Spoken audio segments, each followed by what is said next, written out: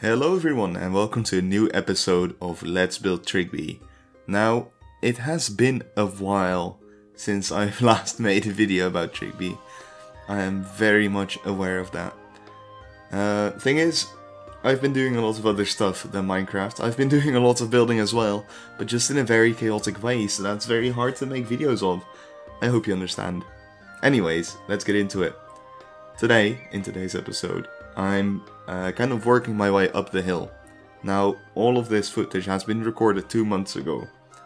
And stuff has been changed, so stuff will change between episodes, as you might understand.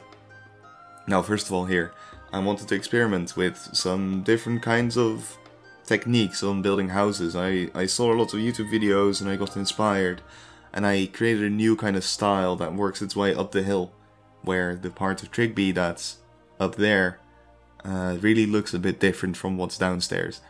And I think that makes sense, right? Because downstairs is the old part of Tryggby, smaller houses, older houses, more wood, and then on top are the bigger houses, more stone, and it kind of feels like, you know, the old town centers in Germany, like a bit more northern Germany, where it becomes a bit more made of stone and big.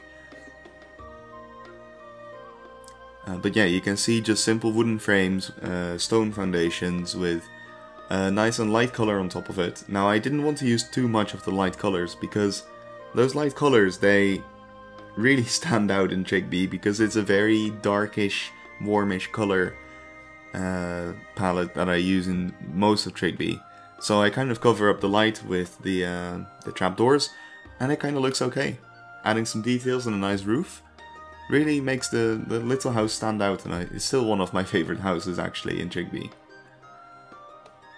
Now, one other thing was that I wanted to make sure that there's plenty of elevation and plenty of ways to go up the hill, because I don't know about you, but when I'm in a city that's built on the side of a hill, I'm not often there, but if I am in a place like that, I love the ways of vertically, you know, moving yourself throughout the city.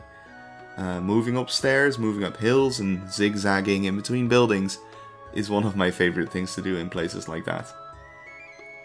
Now you can see here that I already carved out a couple houses from, or a couple spaces for houses from the hill, where we're going to build some more stone houses, and up there is going to be one of the bigger buildings, the first bigger building that I really built in Tryggby, except for the two downstairs, of course. But first we're going to be looking at some houses. That building up there is going to have to wait for another episode. Now, just another generic house, and I wanted to kind of create a little square up there, because towns are more than just streets and buildings. They're also squares and parks and places of green. Now, I imagine Tryggby to not have too much green actually, but we're going to make it grey. It's gonna be stone, and I think I'm going to be building some kind of theatre square on it, like you see in that one Game of Thrones episode in Season 6, where Arya visits the theatre. Now, I wanted to try out some new colors for the roof. That's why I used the purple. It was actually my intention to use that for the end result, but I decided against it, and you can see that later on in the episode, that suddenly the roof has changed to a bit more manageable palette, using stairs as well. I think it's nice to use full blocks for roofs, but it just doesn't fit into a place where I've already used so many stairs for roofs. So this whole building's kind of going to change. But yeah, I wanted to add a nice little tower, since we've got a couple of these styles of towers around the city, and I thought, well, let's add a couple more. Let's make people, you know, express their wealth in peaks, in spires on top of their towers. And let that be the way that people show that they've got the money to spend. Now again, just using fences and slabs for the windowsills. My own glass texture that I might share with you eventually once I get the pack polished up. I think it looks really nice, really simple as well. You can just recreate this. If you want a tutorial for a house like that, I guess let me know. I might make one.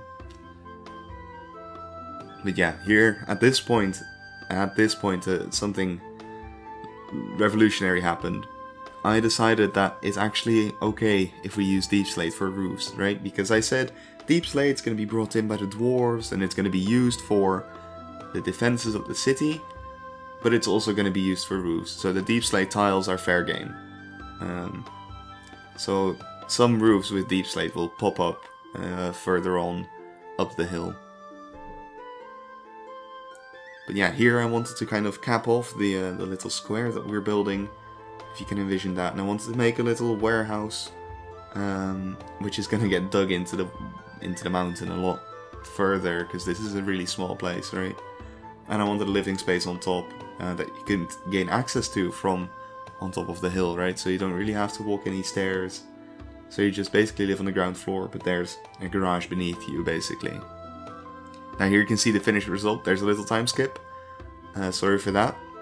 You can see the little stairs going up with the anvil railings and a nice square, transitioning into something on the left. Now that's something that I lost all the recordings of, but I built a slum. I envision all the defenses of the city built by the dwarves. With the deep slate it's been imported, and after that the dwarves kind of have been left alone, and kind of they were, you know, they didn't have a job, so they had to make their slums, and this is where they are, pressed against the cliffs. Now you can also see that stairway going up. I don't know if that was there already before. That's going to be the dwarf way up the hill, and it's going to contain the houses of the richer dwarves that still live here. And underneath is going to be a little tidal pool which has been transformed into another slum. Now onto some of the houses in the cliff here. I wanted to add some variation, so I imagine this house has been built by a dwarf, probably, looking at the amount of stone and the certain style it goes for. And you can see a lot of planning in the back there as well. Now that planning is part of something that's going to be probably next episode. I cannot promise that. I hope it will be next episode, because that's going to be, I think it's going to be the Goldskin Brewery, which is going to be the biggest brewery in town.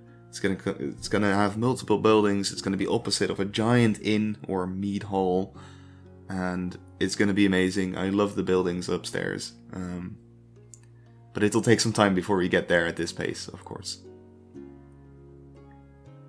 Now, what I kind of wanted to go with was to have buildings here of like 2 stories tall, and then on top of that, buildings built from the layer above, right? Because you can see that the ground floor of the 3rd story lines up with the ground level on top of the cliff. So I really like the idea of living on the ground floor from one side, and then on the other side having a drop of 2 stories down.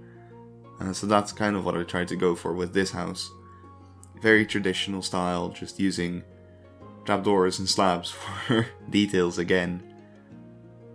Simple roof because it's going to be covered up from all different angles. And yeah. Now on the left you quickly saw another building that I'm really proud of.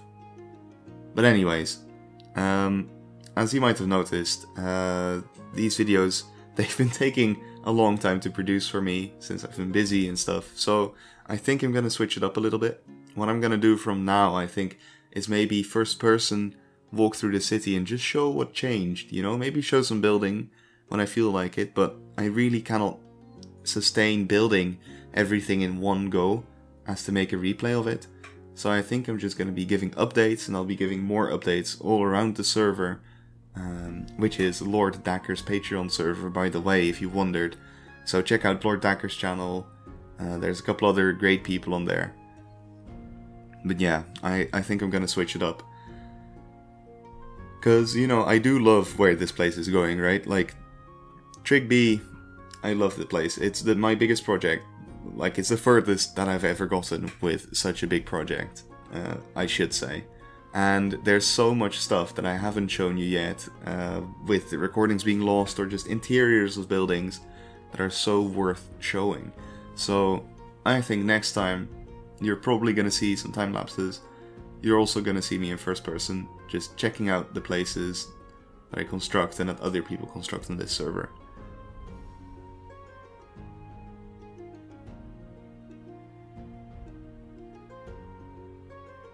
But yeah, I really hope that the people that watch this, which are quite a few people actually, the amounts have been growing steadily.